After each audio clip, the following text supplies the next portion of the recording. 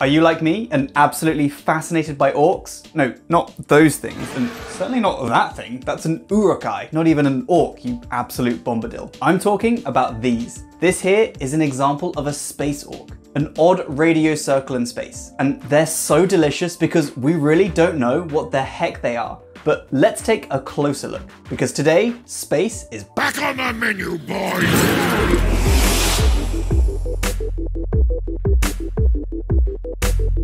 In 2022, we got the clearest images yet of these orcs. Not from JWST like every other image released this year, but from MeerKAT.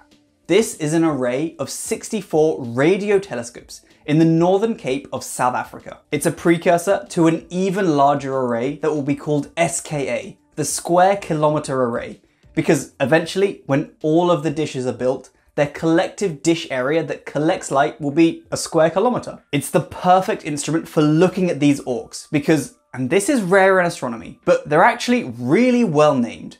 They're odd circles in space that only seem to emit light in radio waves, and not at all in any other wavelength of light. They're also huge, possibly the largest radio structures ever seen, spreading approximately 50 times further across than the diameter of the Milky Way galaxy we live in. Now, check out the increase in resolution we've seen in just a couple of years. Here, the MeerKAT image is on the right, while an older image from 2020 is on the left. Admittedly, the image doesn't quite have the fine resolution of a Hubble or JWST image, but that's largely because it's a radio image, and radio light is a much longer wavelength than the visible light of Hubble or even the infrared light of Webb. The rule goes that the longer the wavelength you're looking at, the lower the resolution of your image. Despite this, in these latest images, we can still see some interesting structures in the orcs. We see a few different ring fronts here, and the authors of the paper that revealed the image, that's Norris et al., offer these interpretations, where either there's a front ring and a back ring,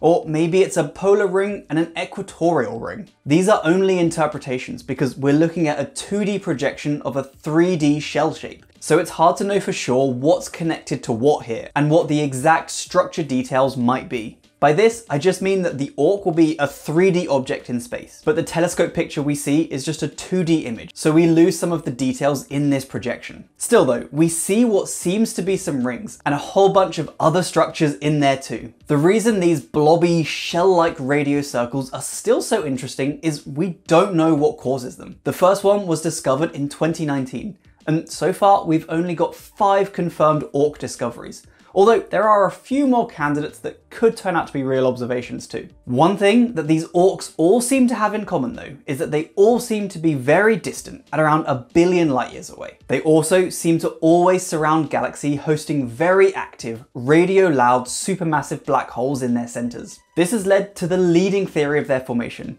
which is that there's some form of radiation ejected from a huge explosion or other very energetic event in the galaxy, probably involving that very active black hole, and we're basically seeing this huge expanding shockwave growing out of the galaxy. This event could even have been the merger of 2 supermassive black holes, and the orc might be a remnant of that merger. Here we can see a simulation showing what the process in this theory would look like, and we see the evolution of the explosion and the expanding shockwave over 1 billion years. By comparing this with the actual observation from MeerKAT, we can see that we can reproduce what we see very accurately indeed. That doesn't necessarily mean that it is the correct theory, of course, but it's certainly a good sign. Other theories that might give rise to the orcs include starburst termination shock. Essentially, this is after an active period of star formation in the central galaxy, and that combined with the resultant supernovae as these stars die can create a lot of outward radiation. Perhaps for some reason this is mostly visible in radio,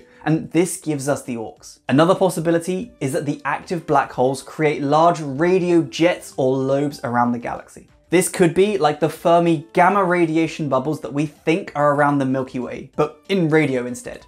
We would then have to be viewing those from above or below, so that rather than seeing a lobe, we just see a circular shape instead. Maybe a better comparison here would have been the actual radio lobes around the Centaurus A galaxy, but I just really like the Fermi bubbles and wanted an excuse to mention them here. Alternatively, it could be a jet instead of a lobe, maybe like the famous one out of M87, but again, made out of radio light instead. And also, we're seeing it from the danger end, downwind, end on.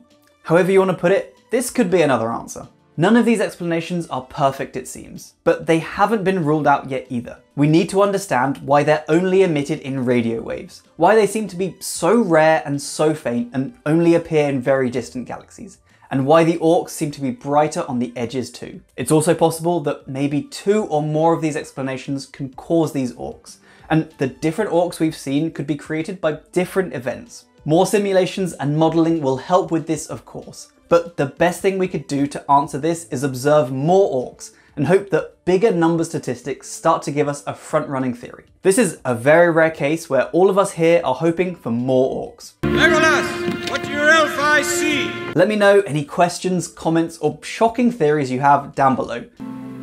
What did you say?